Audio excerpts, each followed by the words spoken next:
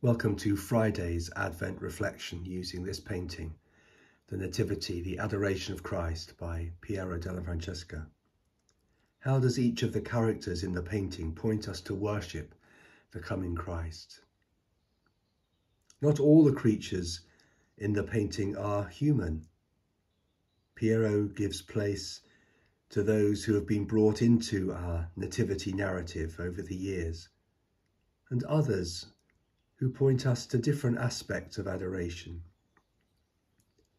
On the ground on the left-hand side, largely lost through the paint fading, are two goldfinches just here. Maybe it's their striking red cap that links them to blood. They often appear in nativity scenes, the artist reminding us of the journey that this sweet child will take from cradle to grave and beyond. Death and sacrifice, but resurrection too, are all present. On the roof, another common bird, this time a magpie, known then as now for their mischief and busyness. But here it is still, distant, but maybe reflective, maybe changed from a Martha to a Mary,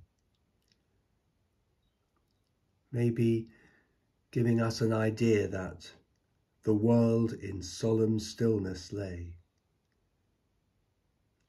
a sign that the world will never be the same again, as Wk3 puts it in her poem BC AD. This is the moment when before became after. But it's the two stable animals in the centre of the painting that are most familiar. Both have been painted with such care and placed so deliberately. In the background, the ass is braying. Some have said it might be a mocking cry, but I read it as sheer joy. Who knows if this is the little donkey that carried Mary on the road to Bethlehem?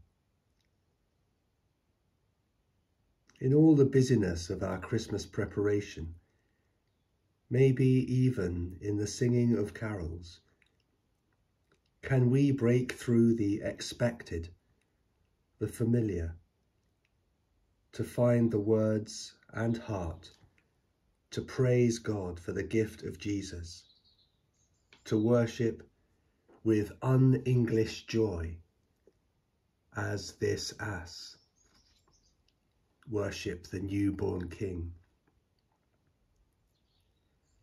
And finally, the ox. This is my favourite. It's a wonderful beast. It's right at the very centre of the picture. That space between the ox's head and the angel's folds. This is the very meeting of heaven and earth. Other figures gaze from a distance, but the ox is right there. In its animal unknowing, it knows, and it leads us to worship too. The whole earth shall welcome the Christ.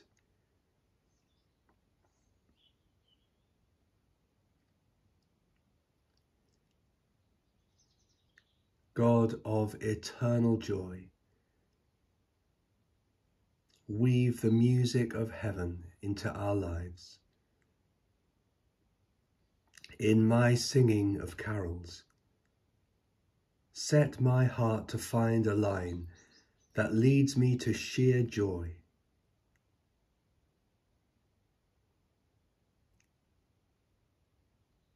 And lead me to find a line that helps me worship you deeply. help me be fully present to this amazing thing that has been done for us. Amen.